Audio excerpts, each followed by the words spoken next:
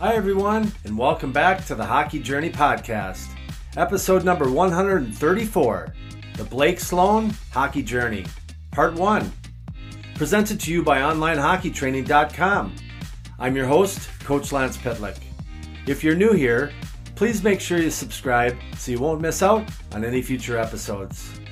Before we take a stroll around the park with a dude that just won, hear the incredible hockey life of our next guest, Blake Sloan, and begin this conversation, if you want to learn more about me, my hockey experiences, what I know, and most importantly, how I've been helping hockey players get really good with a stick and puck, just head on over to onlinehockeytraining.com, that's onlinehockeytraining.com, and gain instant access to my 10-part video series where I'll show you everything. Consider it my gift to you. Lastly, if you live in Minnesota or are visiting the state of hockey sometime soon and want to schedule an in-person off-ice stick skills lesson, I'd love to have the opportunity to show you my little world. Go to sweethockeycoach.com, that's sweethockeycoach.com, and watch the video on the homepage for instructions. Thanks, and I look forward to working with you sometime soon. I can't wait to share my next guest, Blake Sloan's hockey journey, because it is truly remarkable. Let me quickly summarize it in a couple sentences. Broken ankle, broken face, high school championship, NCAA national champion, Stanley Cup champion, a Europe Professional League championship, and was on the bench when one of his Michigan teammates introduced the world to the now famous, the original Michigan move and lacrosse-style goal. Though he accomplished and experienced a lot of the good stuff during his incredible hockey journey, unfortunately, the road he traveled wasn't scripted to perfection, not having any challenges or hardships along the way where everything just came easy for him. That doesn't happen for anyone, and Mr. Sloan was no exception. If you want to hear the story of a kid who let his character, work ethic, adaptability, and never give up mentality until you get what you want, then buckle up because we're in for a wild ride. So ladies and gentlemen, please help me in welcoming Blake Sloan to the show. Mr. Sloan, welcome to the Hockey Journey Podcast.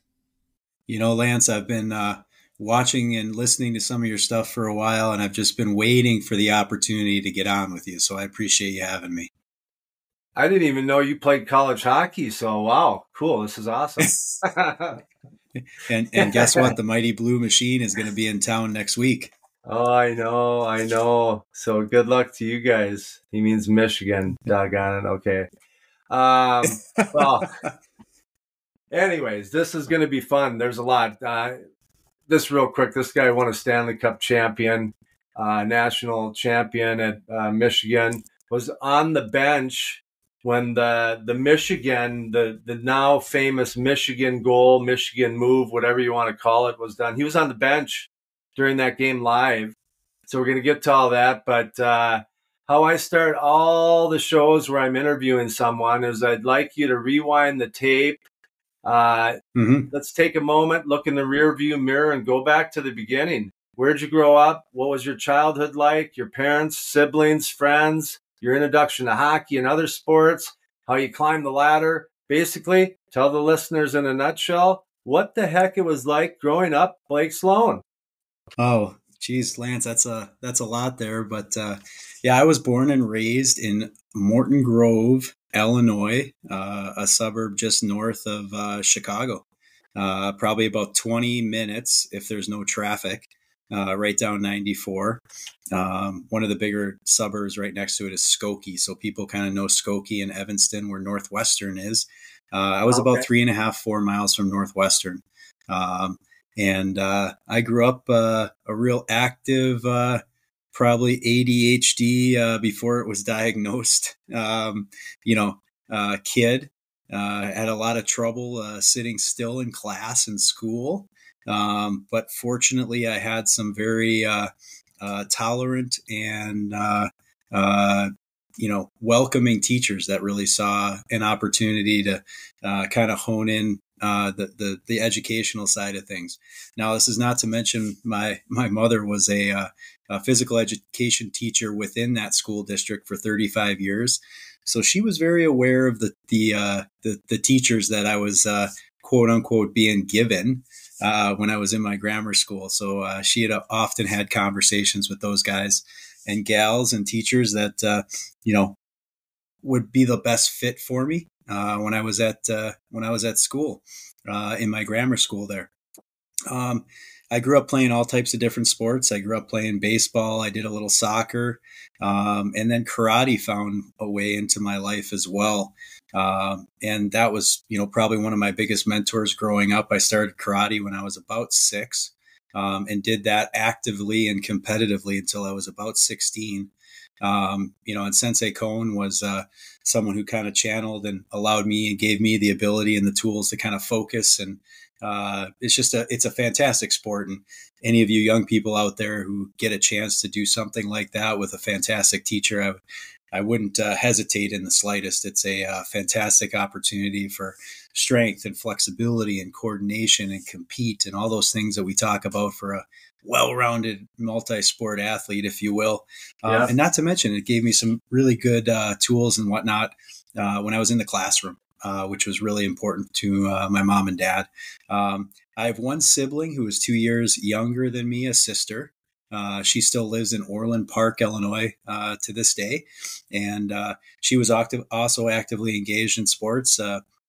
Both my mom and dad were, I would say, sports fanatics. My mom was a gymnastics and cross country and track coach for 25 years. My dad grew up in Chatham, Ontario. And I would say that he was the biggest influence in me getting involved with hockey as a young person, because at that time in Illinois, the Blackhawks were never on TV. So I never had a chance to follow the Blackhawks. I didn't have a team I followed. The only team that was in the area that I followed was the University of Illinois at Chicago, the Flames. So D1 hockey. So we would always look at the schedule and people would come down, other teams would come in, NCAA hockey would come in, and we would go see Air Force, and we would go see University of Alaska, Anchorage, and we would get to see Bowling Green. So I grew up a big hockey fan, a college hockey fan in that regard, and got to see a lot of good teams come in. Now, UIC wasn't a great team, so they got stomped a lot, but I was always, in the stands with the other 3,000 people at most watching those games as a kid. But I think, my mom's influence and my dad's influence on me as a young person was just playing as many different things and keeping me as active as possible. Their philosophy in parenting was the more things that I was doing would keep me out of trouble, quote unquote.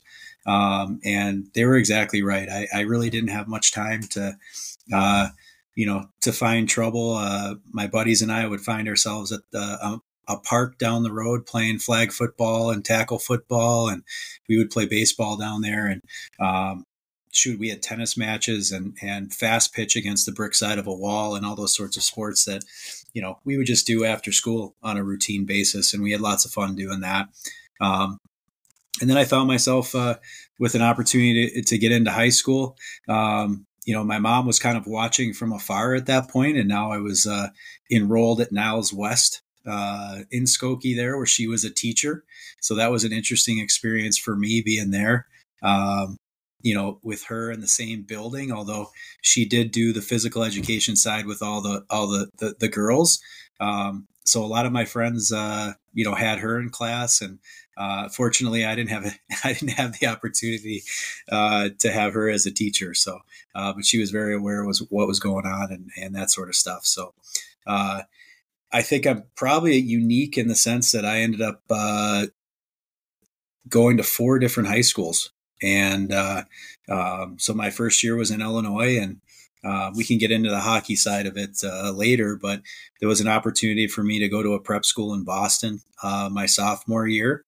And I went out and did an experience for 2 years at Tabor Academy, and then wound up playing junior hockey and transferred a couple of years before I ended up at the University of Michigan. So not a normal childhood by any means, but definitely something that allowed me the ability to adapt and meet all types of different people. Did you have, I know you played a lot of sports and you did a lot of things with your neighborhood buddies and stuff at the park and stuff like that, but did you do any off ice, like shooting at home or at the park?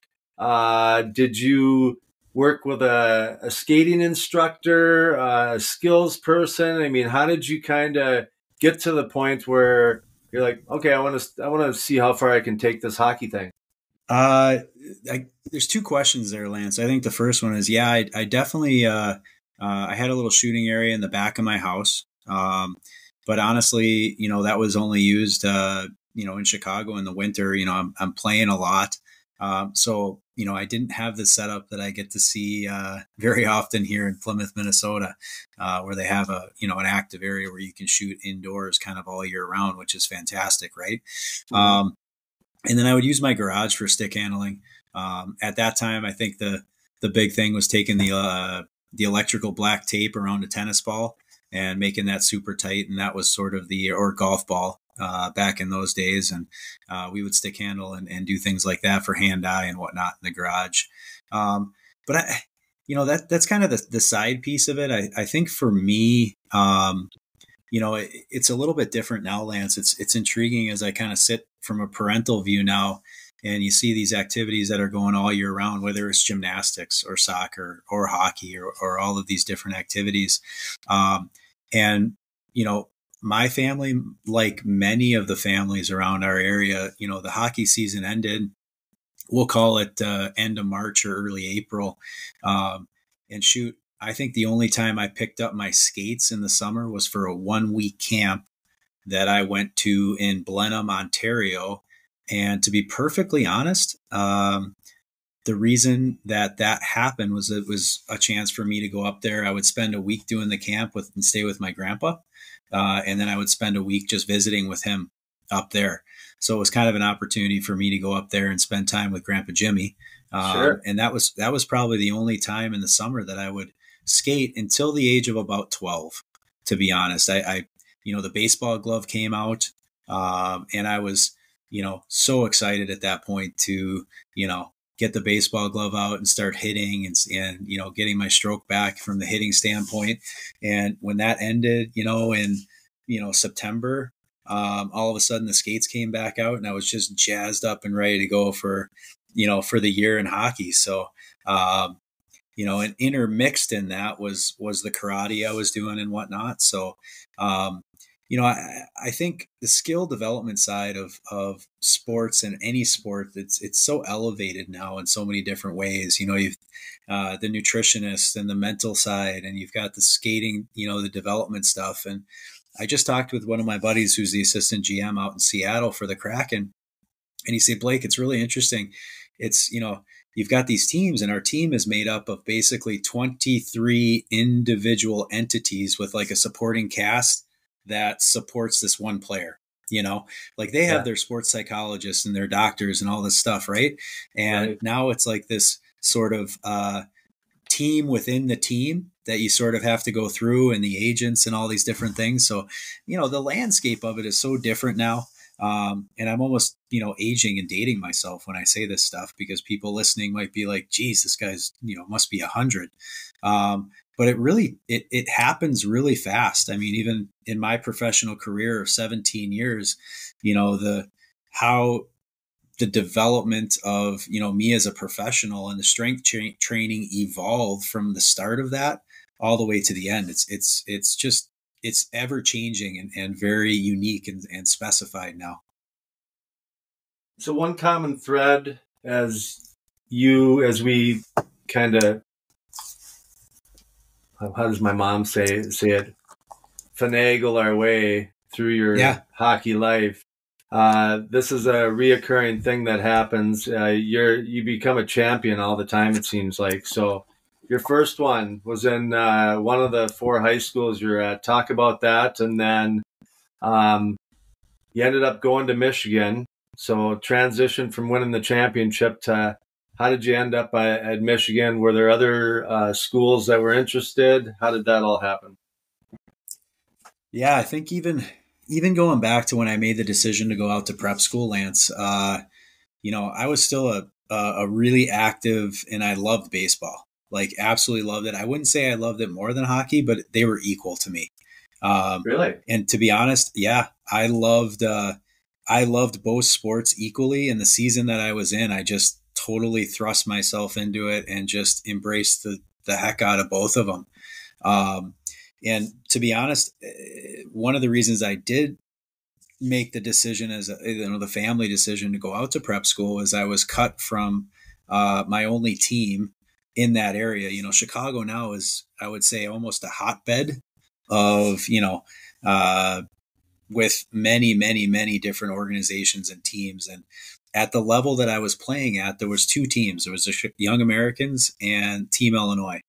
And the Young American team, which I was playing for, brought another kid in, the defenseman, and I ended up not being asked to return that following year. So I really had no place to play my freshman year in high school. To be honest, at the time, I thought it was the biggest devastating thing in the universe. And that year as a freshman, I ended up trying out for a AA midget team. And, I've been very fortunate, Lance, to get an opportunity to play for, some really influential coaches and whatnot. And Coach Mueller at the time brought me on board as a 130-pound freshman, and the entire team was made up of juniors and seniors.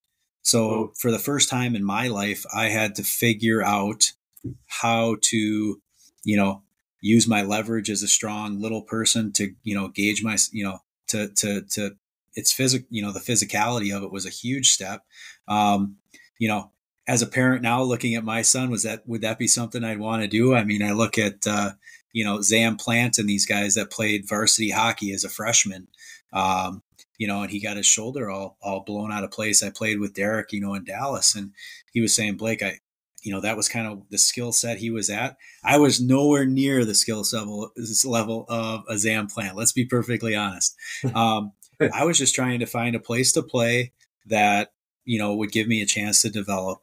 And because I was cut from that team and I had that opportunity that year, I really put myself in a position then when I went out to Tabor as a sophomore to really contribute to that championship winning team that we had out there. And we had some outstanding players. At the time, there were kind of two trains of thought. If you were going to leave home, and that was probably going up to St. Mike's in Toronto at that time, which would have been a completely different experience, I'm sure. But the prep school scene at that time was a really great opportunity to not only get an unbelievable education, but I could also still play baseball.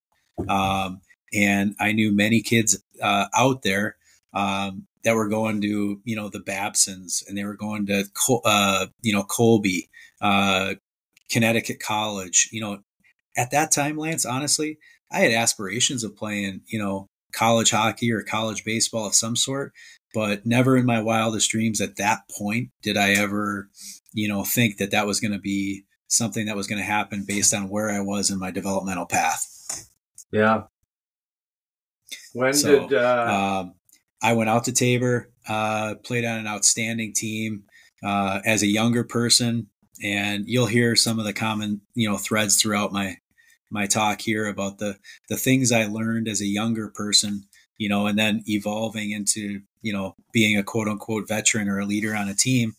Were kind of all these small situations. And it started as me being a freshman playing with juniors and seniors that first year as a midget. And then I went to prep school and I had some unbelievable senior leaders on that team that kind of taught me how to work hard and to commit to doing something, bigger than yourself and doing something for a team. And then I went to Michigan and had the great fortune of playing with guys like David Oliver and Steve Shields and Cam Stewart and Brian Wiseman, who were seniors at that time, who kind of indoctrinated me into the Michigan way and the things that Coach Barrettson really wanted to see out of individuals and thus the team. So when did you, first, what year did you win the championship with the prep school? And then, talk a little bit about the recruiting process of going to Michigan, because I got to think that there was more than one school interested. There were some schools interested. I actually had being a Chicago kid, Larry Pedri was the coach at UIC at that time, and he actually offered me an opportunity to go there in early signing period as a junior. So I had an opportunity to go to UIC and play at home and do those sorts of things. And at that time, I just, wasn't in a position in my life or my career to make that decision. Um, at that time, Lance, you're still, I went to school as right as at 5 years old. I just turned 5. So there was no holding back or any of the stuff that sort of happens now. So I was still developing and still learning to play.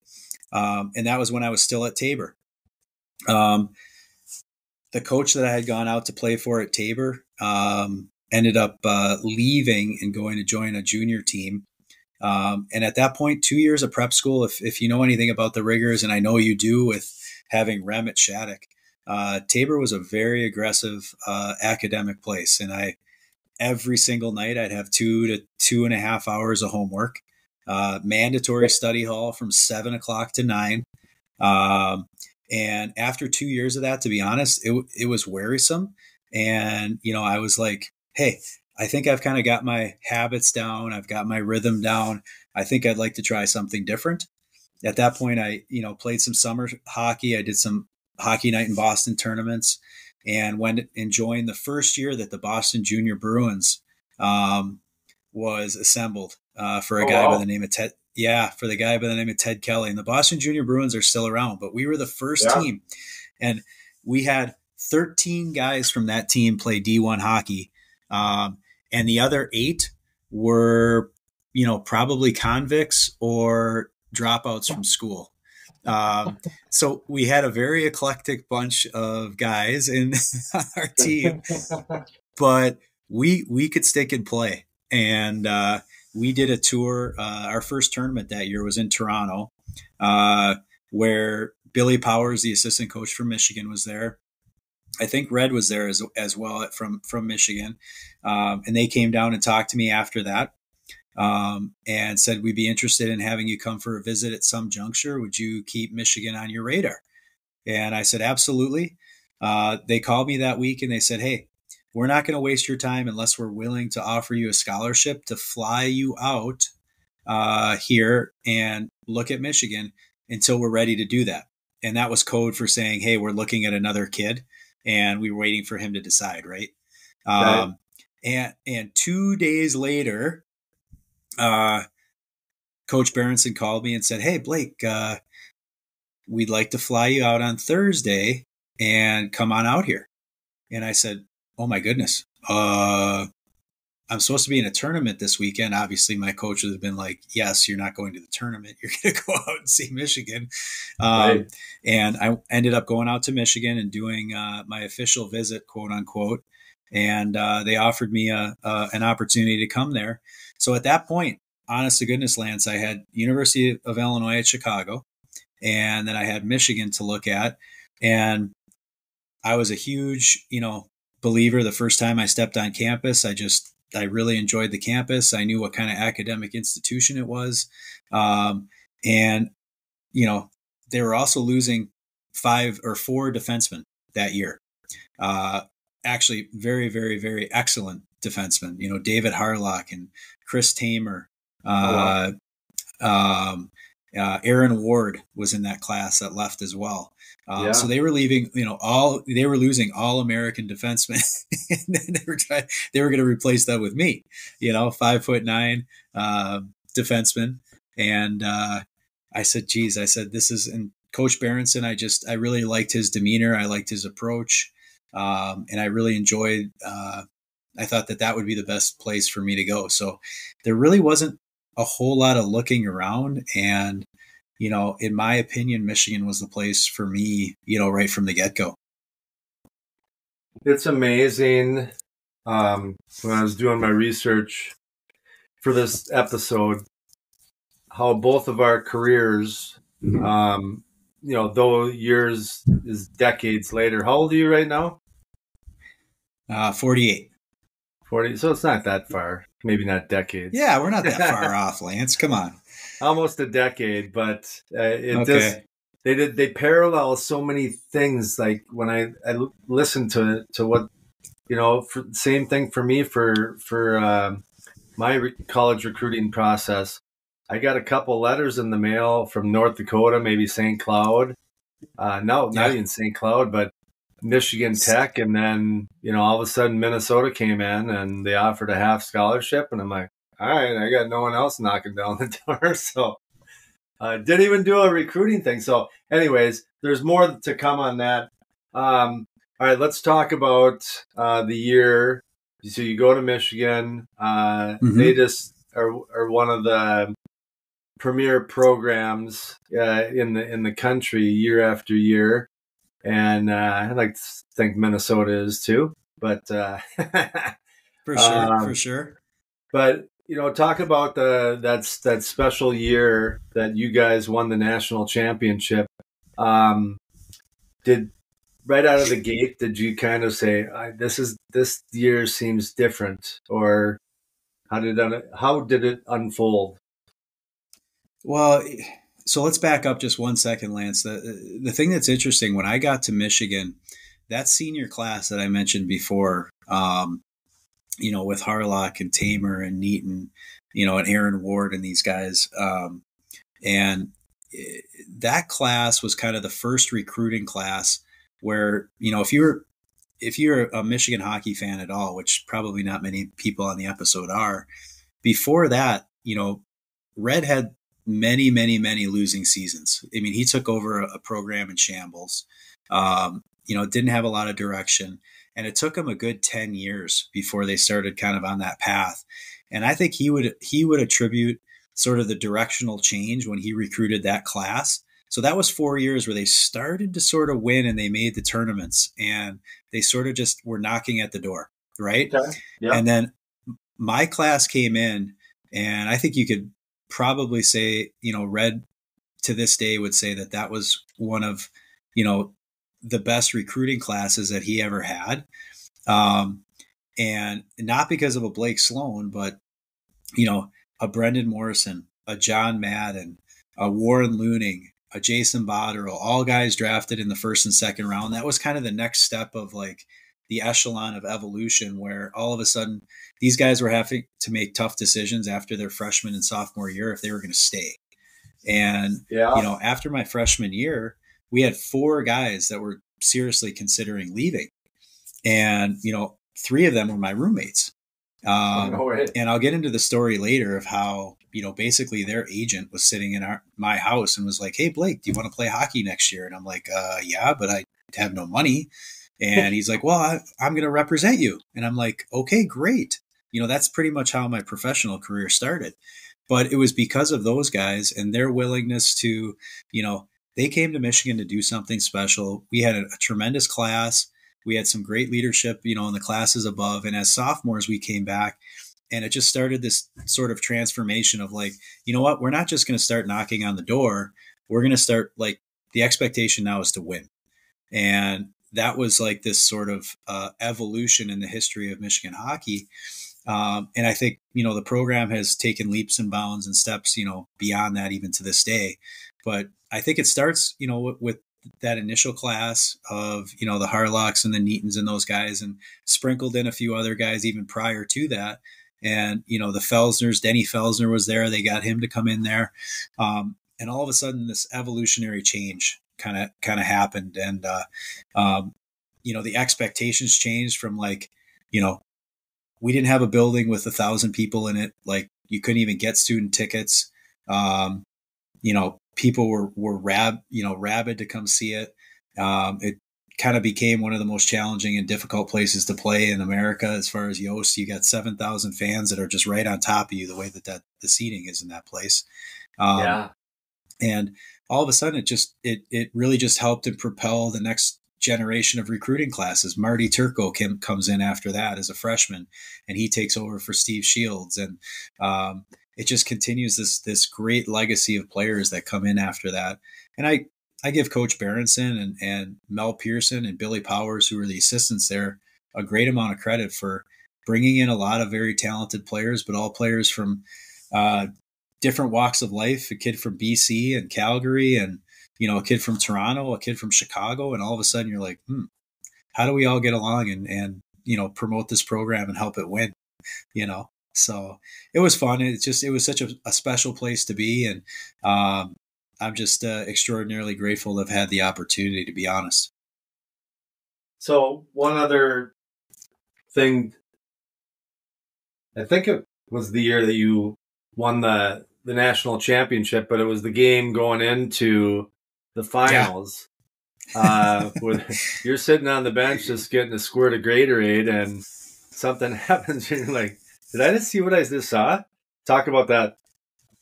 Well, that was the kids call it now the Michigan. And I'm like, Mike Legg should, have that thing patented and be getting all the accolades for that, as far as I'm concerned. But at that time, there was one other person, and his last name was Armstrong, who had did it in a professional game for the Detroit Vipers.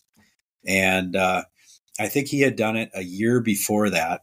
And the funny thing about the story is, after practice, everyone screws around and does different things. And Coach Berenson would usually stay on the ice for a few minutes. And, at 62 years old of when he was, depending on if, you were playing a lot, he would race guys up and down the ice. He would work on people's backhands. He would, always do things that you should be working on. Well, Legger would stand down there and try to do that stupid Michigan behind the net. And I remember him on several occasions skating behind him and say, Legger, do something that's actually you're going to do sometime, and just give him a hard time about it. And if you know Mike Legg and all, he's just a real happy-go-lucky, and he would kind of giggle and say, oh, Coach, I'm going to do this sometime. I promise.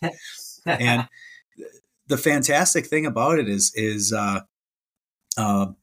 people forget that they think that was the goal that kind of propelled us, and won a national championship. Well, that was a game, ironically, against Minnesota. And we were down 2-1, and Minnesota, we handled them fairly well throughout the year. And they had our number that game. And it was late in the second period, and we were getting hemmed in. And we finally got an opportunity where Legger gets behind the net, and I can just see it now, where the two defensemen just kind of sit on the post, and he goes down, and in a matter of a half a second, reaches around and lacrosses this into the net. And it's the first time in my life I've ever seen Coach Berenson like smile or smirk on the bench. And we just all kind of looked at him, and we thought he was going to go crazy for a minute. And that tied the game up. And in the third period, it just, you kind of felt this sort of like, oh my gosh, that just really happened. Now, okay, let's just play hockey now. And all of a sudden the team just kind of took it to the next level. We ended up scoring early in the third period and scored one more, and ended up, getting us into the Frozen Four. It was still called the Final Four at that time in Cincinnati, after we beat the Gophers in that game. As my father-in-law, who is a diehard Gopher fan, tells me, Blake, that was an illegal goal.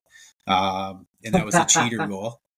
So I have to deal with, living in Minnesota now, and people still ask me about that, and now I'm old enough to say, that was one of my classmates at Michigan. So, but super proud of Mike Legg for pulling something ridiculous like that off. But that was kind of the team that we were at that time, and a little bit of swagger, but not in a million years would I have ever thought he was actually going to try that silly thing and actually get away with it. So that's such a great story, because, no one knows, you just think that all of a sudden that kid just was born with, able to do that. But to hear that he was working on that, at the end of practice, anytime he could, all year for years, and to be able to pull it off on that big of a stage is pretty impressive. And, that's why it's such a famous moment in time. It was special to be a part of. No question. So you win the national championship. What year was that? Was that your junior or senior year? That was my junior year. And had a great run, obviously in the Final Four there, and ended up playing BU, which BU's team was just absolutely jacked and loaded and stacked with, Chris Drury and Mike Greer and all these guys that, Jay Pandolfo, guys that played years and years in the NHL. We came out in that game and probably played our best game that we had played all year, and just handed them a thumping of, I think, 3 or 4 to 1. I think it was 3 to 1, but it wasn't even a contest, I don't think, if you look back at the game. We had just control of the game the entire time. And then, ended up playing a Colorado college team, with Don Lucia at the helm. And I got to know Don and Tony here living in Minnesota now. And Don still, asked me every day for his ring because we took it from him, when I see him. So yeah, that's when I first came in contact with Don, and, they had a fantastic team too, well coached, disciplined, and we ended up beating them in the national championship game. So, ouch. Yeah. Thanks for that. Yeah, it was a outstanding run, and I still think our senior year was probably, and Berenson would say this, was probably our best team that we ever had at Michigan. The expectations for us to win again, and we went through the regular season and the playoffs and got to the Frozen Four and ended up having a rematch against BU. And BU wasn't as talented, but they ended up beating us in the semifinal game. And that was probably the most disappointing thing I'd ever been a part of up until that point in my career, because we were on a mission and playing like, playing like men possessed, and they came out, and that's what's so stinking difficult in one game series. Anything can happen at any juncture, and they got the best of us that night for sure. Yes, I say ouch just because, the Gophers recently got eliminated. It's tough because, you think about, the opportunities. I got to play in 3, Final Fours, and closest I got was double overtime. And, so I didn't mean to, take anything away from what you guys accomplished by saying that. Congratulations. I'm really happy for you. Thank you. You're very welcome. Well, the Gophers were always a very formidable foe that we got to play 3 or 4 times a year at the. There was a tournament in Wisconsin that we'd always play him in. Then we'd usually see him in a semi or in a regional tournament. And then we played. Sometimes it was we played him a couple times, usually 1 or 2 times early in the year too. So, the formidable WCHA was always a good one to play against for sure. And that's the first time I ran into Mike Crowley, and as a defenseman in my, day and age, I tell him to this day, I used to chase him around the ice, and he was all over the place. I couldn't stop that guy. Probably one of the most gifted, skilled players I had ever seen. And he was behind the offensive net, and then 6 seconds later, he'd be at the, be out at the blue line defending something. I'm like, how the heck did he just get back there? So it was super fun to watch him. I hated playing against him, but super fun to watch when I was on the bench. Yeah. So I want to shift gears here before we get to your professional career, because I heard something in one of the podcasts that I listened to that you were getting interviewed on. We think about the hockey component, but there's a lot of other things going on in a person's day besides hockey, and that's being, you go to school, you're going to get a degree. Talk about maybe some of your teammates that you played with there at Michigan. Maybe they didn't accomplish what you did in the NHL, but man, there's some successful people in the business world making this place better than before they found it. Yeah, it's a pretty special group, and I got to give the credit all to that to Coach Berenson, to be honest. I mean, he was super adamant and super passionate about what the next steps were in our lives. Always. I mean, I had played 10 years of professional hockey and had won a Stanley Cup, and I'd be back in Ann Arbor, and he's like, "Hey, do you know what you're going to do when you're done yet?" And I'm like, "Coach, I still got 5-6 years left in me." I'm like, he's like, you need to be thinking about it. And every single time, and he starts that as, a freshman year about, hey, are you going to class? What are you interested in? What are you liking to study? And you got to remember his background too. He, left Michigan a little bit early, joined the Montreal Canadiens, won a Stanley Cup with the Montreal Canadiens, and was back at business school finishing up his finals exams a day and a half later. So it's a guy that, it's a guy that is completely invested in his education, completely invested in the players that played for him, and making sure that we had educations and what we were going to do and a fallback plan and all these different things. And, he didn't feel like he's just, it wasn't just a hockey factory. He's more proud of the guys, we've on my team that won the national championship, we have 3 brain surgeons, for Pete's sake, on that team. Like very, very, very accomplished, well-written and researched, like brain surgeons. One of them is at the University of Florida and heads up the whole neurological department at the University of Florida. One's down in Arizona. We have an orthopedic surgeon that's up in Green Bay that works with the Green Bay Packers, Harold Schock. We have a lawyer. We have an assistant general manager. We've got 3 or 4 people that run their own businesses. These are all highly, highly successful, well-rounded, passionate individuals that are just doing great things in the world. And he speaks about those guys way more than he speaks about the Brendan Morrisons that won a Hobie Baker and the Blake Sloans that won a Stanley Cup, or the John Maddens. He's super proud and, feels responsible, as he well should, for those guys doing such great things after they were done playing. Well, that is awesome.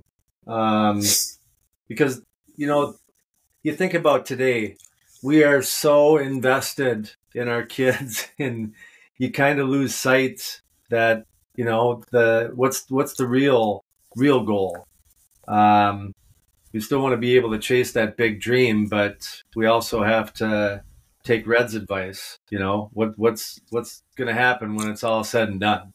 That is great messaging. You got lucky with that guy. Yeah, I was very blessed, and he's a special person to me, and I know he's a special person for a lot of people that he's touched along the way. It's I was pretty fortunate to have him in my life, for sure.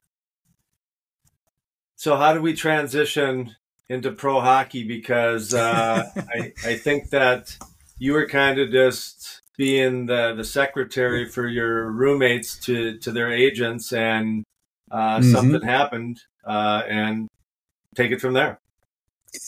Yeah, I was literally, just a secretary. At that time, we didn't have the cell phone. So, we had Jason Botterill, who was my roommate for 4 years at Michigan.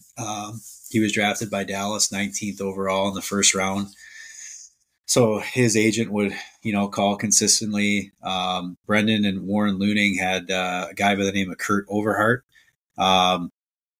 And, Kurt's business has now exploded, but Kurt was ended up being the guy that I think I may have been maybe one of the first guys that, as he was starting his niche at the college ranks back in the day, he wanted to invest his time in a quote unquote dark horse.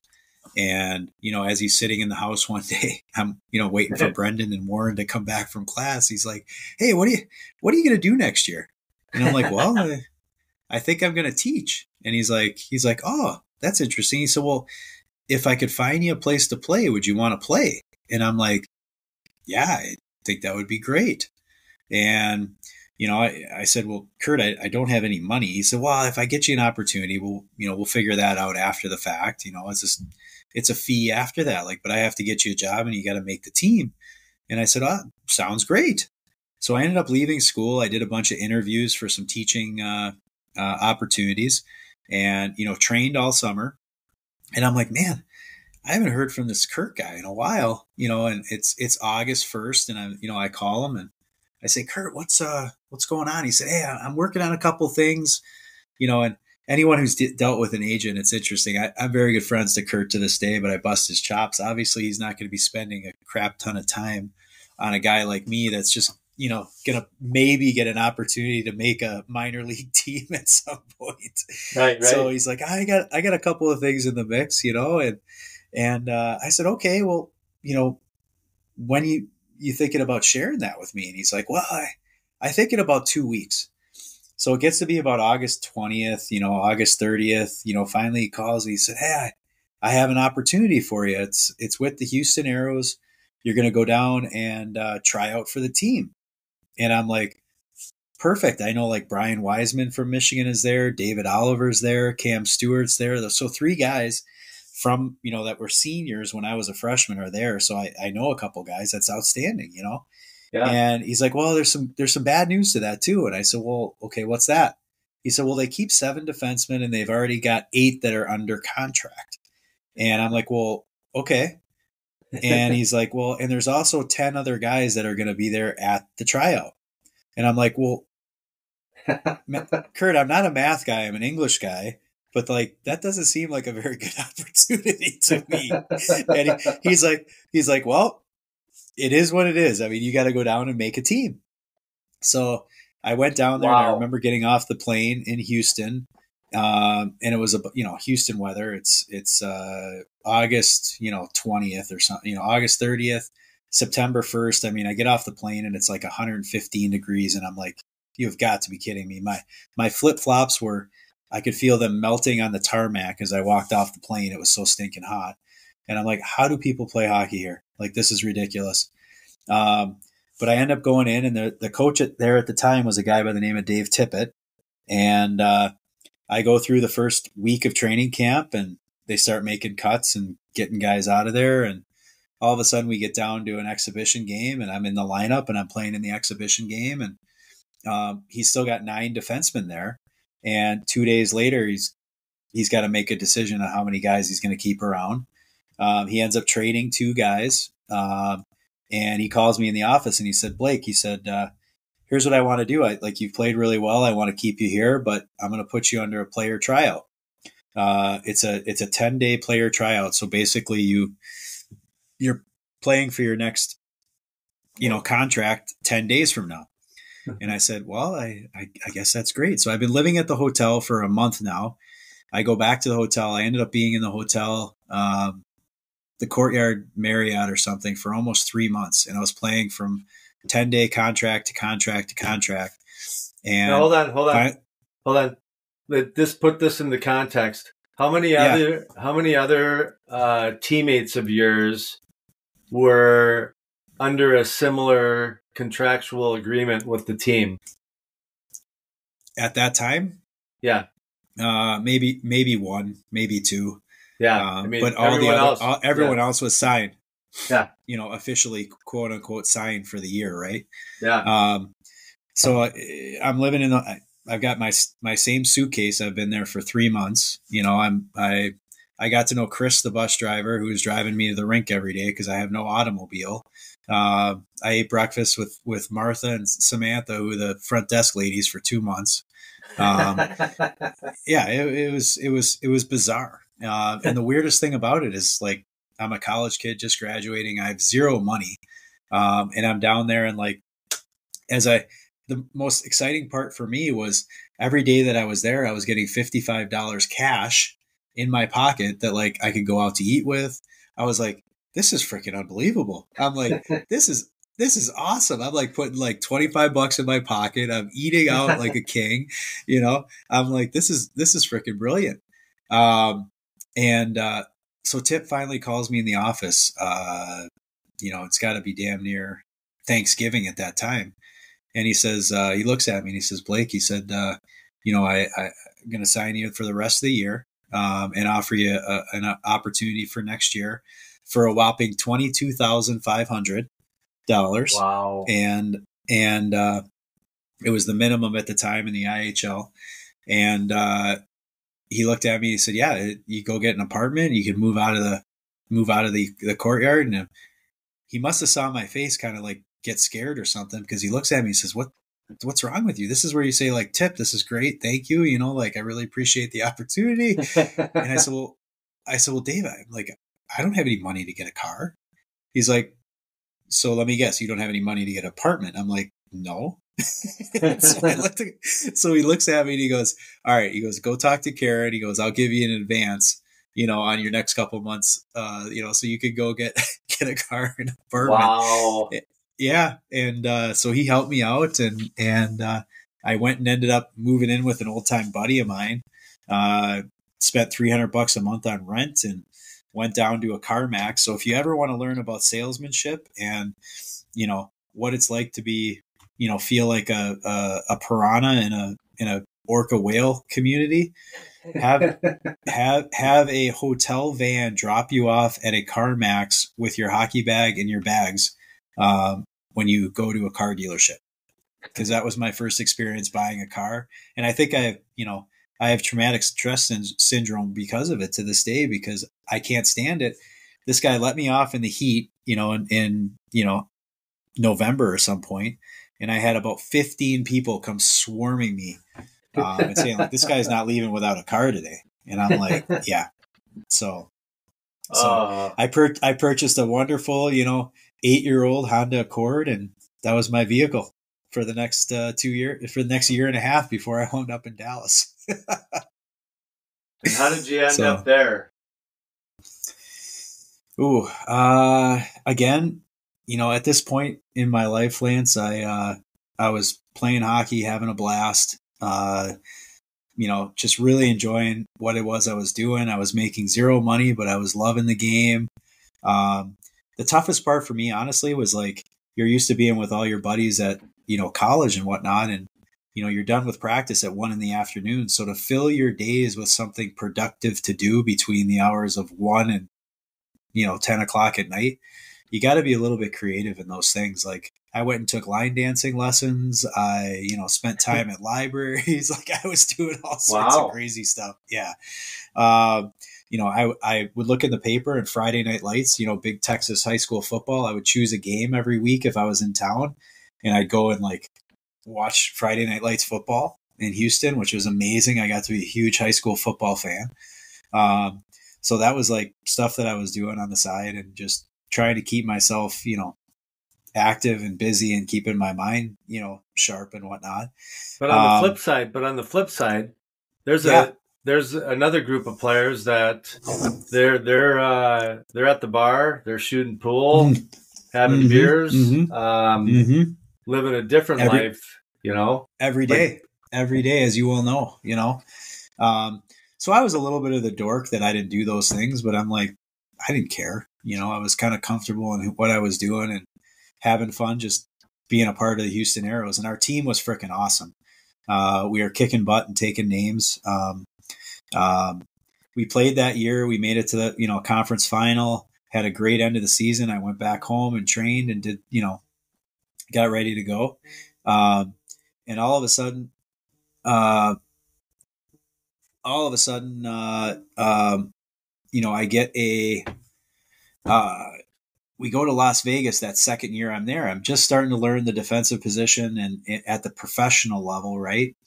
And I'm like, okay, I'm starting to get the real hang of this. I'm starting to be, you know, productive, you know, quote unquote. Tippett's giving me lots of kudos. Dave Barr is our defensive coach at the time, and he's working with me tons.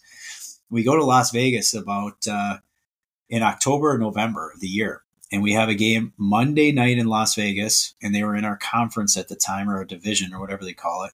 And then we didn't play again till Friday. Well, that's a long time to be in Vegas, Lance. We had some guys disappear for a few days. They weren't in the best of spirits, you know, and health when they came to the rink for the Friday night game. We had a couple guys getting some fights. All of a sudden, Tippett looks down to the end of the bench, and he doesn't have any forwards. So he comes down and he says, Sloan, you're going to play forward, you know, for a couple shifts. And I'm like, Tip, I haven't played forward. Last time I played forward was when I was 8. And he goes, don't care. I need you down here. And I'm like, yes, sir. Message received. So I go down there and I'm like, I remember my first shift playing forward. I was like, oh my gosh, what the heck is happening? Where am I? I'm like, I don't like these people behind me. Like, he's like, go get the gosh darn puck and make a play. So I ended up playing that game, and apparently he thought I did a really good job because he started playing me at forward. Every other game we had guys hurt, injured. Then I'd go back to D. And then it turned into, from a game to game situation, it turned into like, I'd play a couple shifts at D. During a game, he said, Sloan, come down here. I need you at right wing. I go down and play right wing. He goes back to D for a few shifts. I'd play. Finally, I got to the point where I was like, Dave, listen, I'm like, I'm not helping you in either position right now because I don't know how to prepare for this. I said, can you help me and just say, like, give me an idea, like if I'm going to be playing both, if I'm going to play on the back end, the forward end, what? And he's like, yeah, I can do that. So we had this agreement moving forward. Like, he was always giving me a heads up on it. So the Kalamazoo K-Wings came into town, and I prepared all week. And Kalamazoo was the farm club of Dallas at the time. I was preparing all week. We had two defensemen that were injured, and all week I'm playing D. And it turns around Thursday night after practice. We have practice till about 1:00 in the afternoon, and he comes to me and he says, hey, you're going to play D, or you're going to play forward all weekend. And I'm like, what? I'm like, we've got 2 D hurt, Tip. Like, why am I playing forward? And he's like, don't worry about it. I said, I want you to play forward. We need you against this team. They've got some D. We need you to get after and create some havoc. And I'm like, that's just what we're going to do. And I've got 2 defensemen I want to look at from Austin who I'm going to bring up. And so he kind of played it off. But in the background, from what I understand, some of the scouting staff had seen a couple games with me at forward, and they asked Tippett to play me at forward in that weekend series because they were going to come down and watch the games. He obviously didn't want to tell me that to quote unquote make me nervous. Now, at this time, Lance, just to set the stage, the Houston Aeros we were like 50-12 in the IHL, and we were killing it. We were having an awesome year. And the Dallas Stars at this time were like 50-12.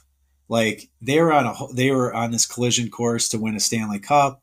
We were on a collision course to win the Turner Cup. So like hockey in Texas right now is like crazy. Houston and Dallas are like, we're getting 13,000 at our games, or we're having a blast. It's fun. Wow. And there's this other entity in Dallas that's like, this whole other thing. Never in my wildest dreams, I swear to goodness on my life, did I ever think that, there was the occasional comment, as like, hey, Dallas's brass is in the stands tonight with contracts in hands. But I was like, yeah, whatever. Like, that's not, they're kicking ass and taking names. Okay. So I have the weekend series. The team does well. My agent happened to be in town. Kurt was in that town that weekend. And we, have some fun after and go to a couple, establishments and have a beer or two, nothing crazy. And on Monday, Tip gave us a day off on Monday. And, I'm walking out of my apartment with my golf bag to go, because beautiful thing, in March at this time, you can go play golf. It's freaking outstanding. And I'm like, my phone rings, and Kurt had just left to go to the airport. And he calls me, he says, Sloaney, what are you doing? I'm like, Kurt, I'm going to be late for a tea time. A couple of the boys are going to meet me. And he's like, well, you can't go to the airport for a little, or you can't go to the golf course for a little bit. And I said, Kurt, I just saw you. I got to go. I'll talk to you later. He goes, no, Sloaney, Bob Gainey is going to call you in about 10 minutes. And I'm like, Bob Gainey from the Dallas Stars? And he's like, yes. And I'm like, why? And he's like, that's what I said. I said, like, why? And he's like, well, he would like to talk to you about coming to Dallas and playing for them. And I'm like, I literally said it out loud to Kurt. I'm like, what, to carry their stick bags? And he's like, no, he thinks like they came this weekend, they watched you play, they think you can add something to the team, something that they're lacking. And, he's like, he'd like to call you. And I'm like, okay. Wow. So 5 minutes later, Bob calls me on my Ring phone in my hotel, in my apartment, my condo apartment or whatever. And he says, says who he is. And he said, what do you think you can help us do? And I, said, I'm not sure, Bob. You guys are a pretty talented hockey club, but I think I can just provide you some energy, some quickness, and I'll just try to do my best.